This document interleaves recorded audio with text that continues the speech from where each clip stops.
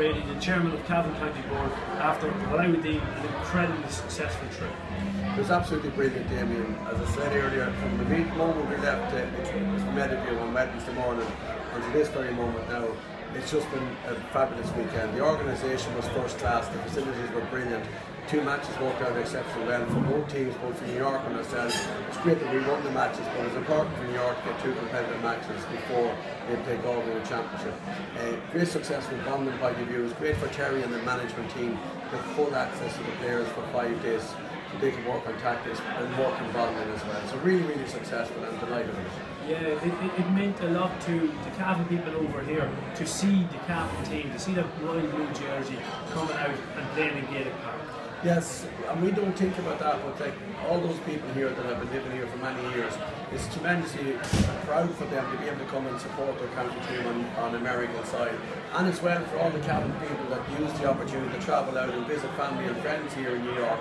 And there was hundreds of them here for this weekend, and they really got an awful lot out of it. It's a great opportunity for them to come and have something to build around and build their week around it, their week's holidays around it, met their friends, met their family, and then got 2 sporting games in as well. So it's brilliant for that purpose as well. Yeah, absolutely wonderful. I suppose from a Cavan point of view, you know, the training camps have become across this country and or across Ireland within the GAA and something that clearly has to be done in championship preparation. But this was a great way of merging 2 scenarios and make sure that everybody wins.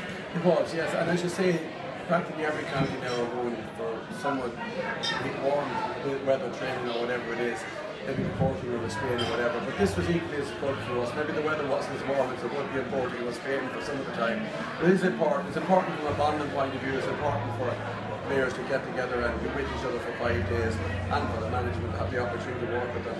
And also, like football now, the commitment that these young men give, and the commitment that the management give, and the background team put in.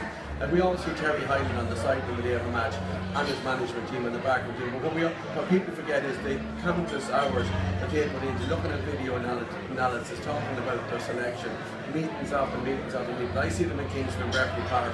They have training on Tuesday night, but they're there Monday night, they're there Wednesday night, they're there Thursday, Friday and Saturday. Like it's practically full time for those guys.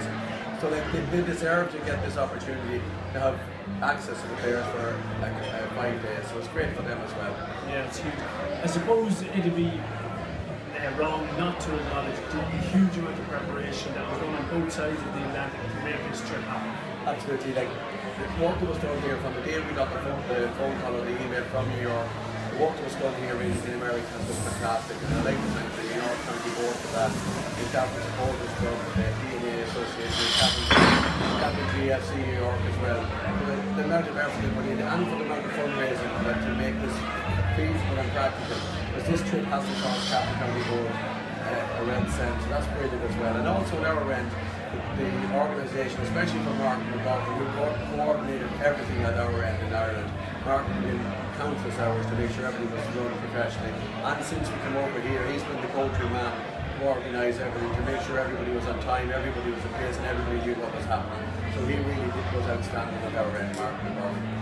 It was quite noticeable as I was coming up to the stadium today to see men of maybe 50, 60, 70 years of age and some people who are older getting out of cars, getting out of vans, jeeps in Cavan jerseys. There might be older Cavan jerseys, there might be new Cavan jerseys, but they came from all over America to see this Cavan team. They did, absolutely. Like when you look at what the crowd out today, there's a set of people there from 9 to 90. And they all were so enthusiastic. They were wearing their Cavan colours. They flew in from Philadelphia, they flew in from San Francisco, from Boston, from numerous locations.